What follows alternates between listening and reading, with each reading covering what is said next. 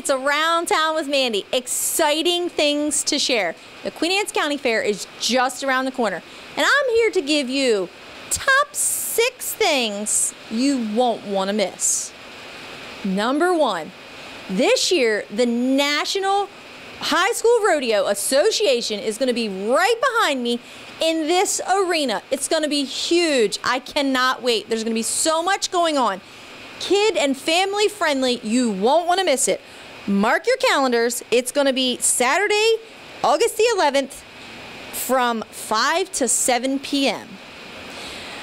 So much at the fair. Let me tell you what else. Number 2, ice cold milkshakes. You definitely want to get a milkshake or ice cream. I mean, it is the fair, so that's a big one. Number 3, the cake auction. That's right, Monday night following the opening ceremonies here in the horse arena. Right over in the main show ring is the 4-H cake auction. It's definitely something you want to check out.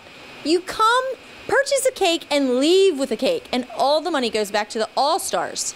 Great calls. You definitely want to be there. Number 4.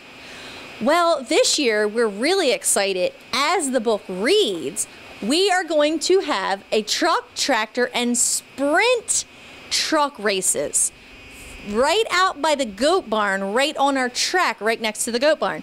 Definitely something new this year is the sprint truck races. Big excitement. I can't wait to see it. Number 5. Did you hear we have a chainsaw carver? That's right. Wednesday through Friday from 12 to 5, Art and Saw Chainsaw Carving is going to be right here at the Queen Anne's County Fair, located right behind the milking parlor. And did I tell you, you can actually bid on the chainsaw pieces that he's carving during the week, right at our auction at Friday night at 6 p.m.